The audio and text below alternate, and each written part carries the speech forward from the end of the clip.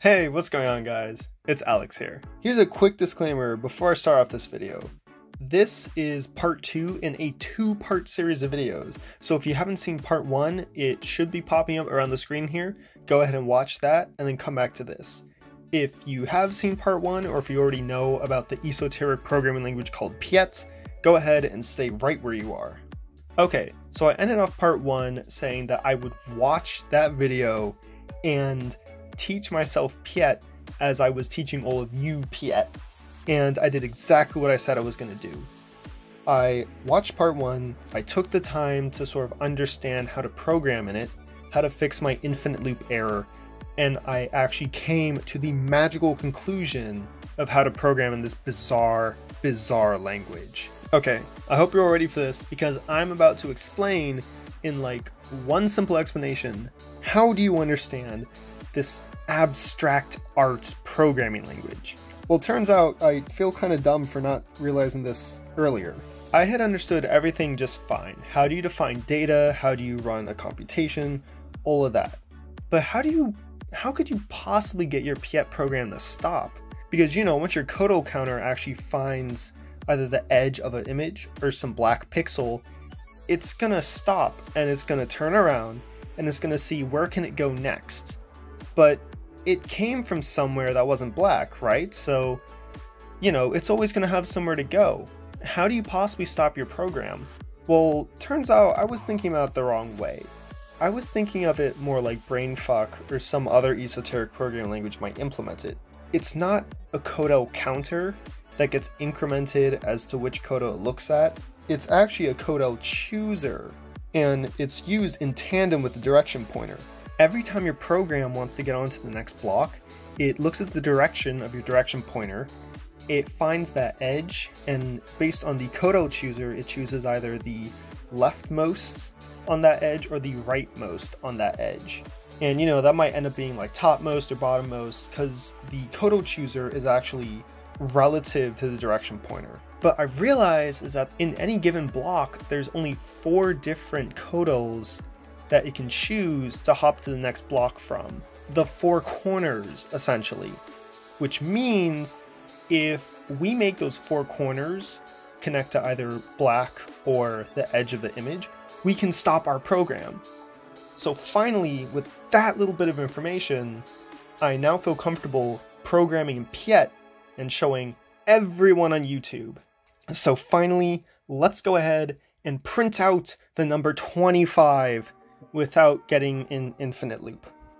Okay, so I know it might feel a little weird seeing me use Krita instead of like Atom or the actual text editor on this channel, but you gotta remember, because we're using Piet, we're gonna create an image which is gonna be interpreted as code. So, you know, esoteric languages call for esoteric IDEs, I guess.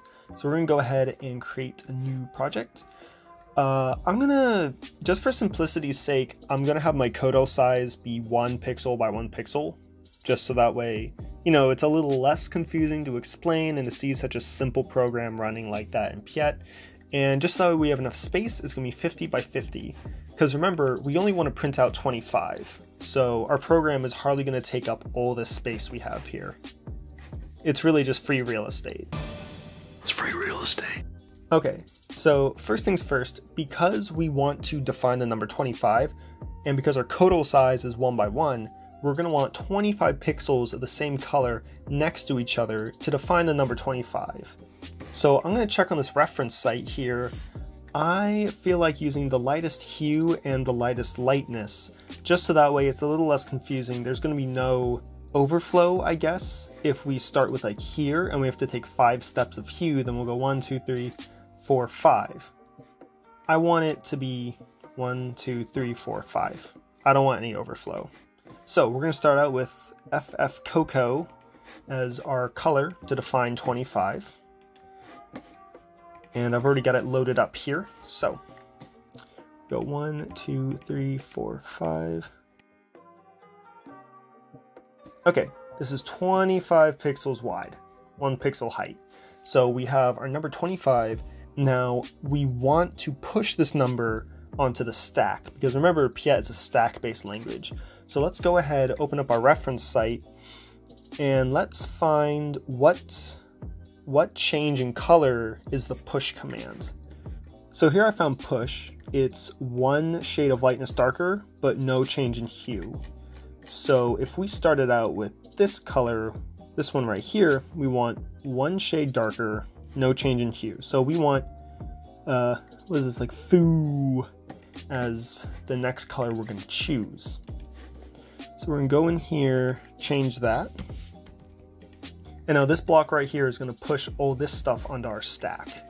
And then once we've done that, we actually wanna print it out. So let's go ahead and see what color change is for prints out as a number instead of a character. That's going to be one shade darker, 5 steps in hue. So we've come from this number, so I want one shade darker, and then 1, 2, 3, 4, 5 steps in hue. So we're gonna end up at dark magenta here, or Kuko is how I'm gonna remember it, so that way I don't mess up as I put it in. And actually I also already had this one loaded. I did just run a quick test on this program just to make sure I understood it before I started recording. So what this is gonna do is, this right here is our number 25.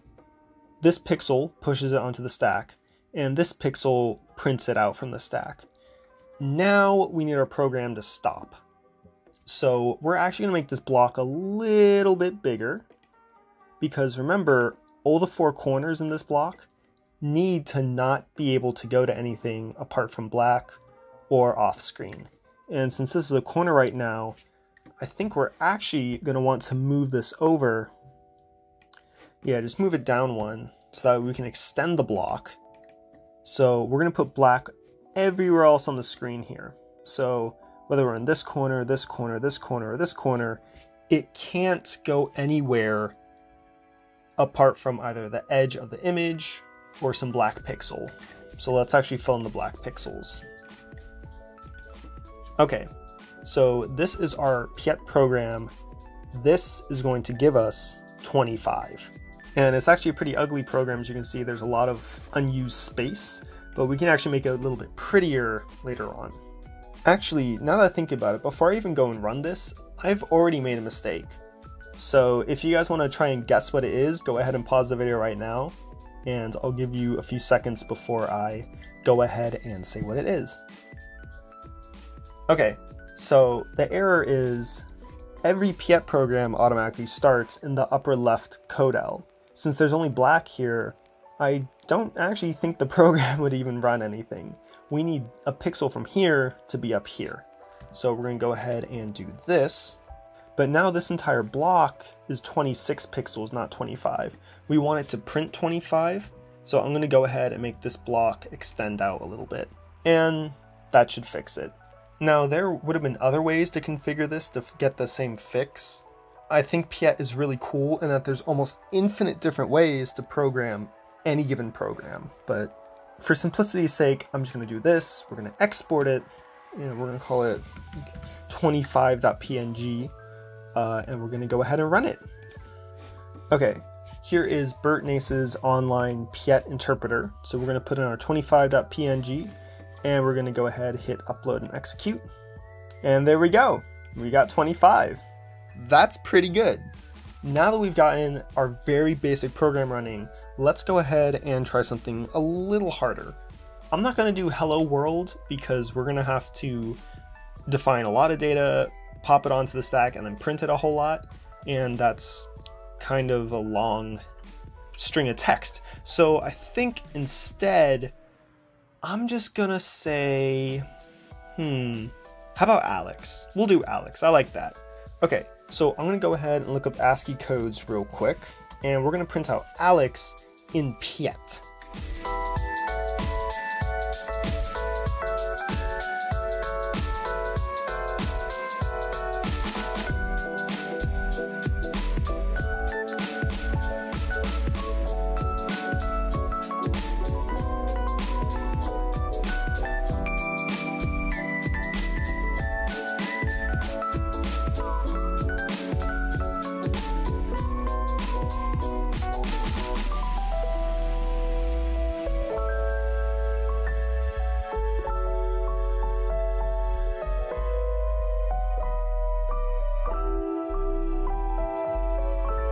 Okay, and there you have it. That is how you would print out Alex in Piet.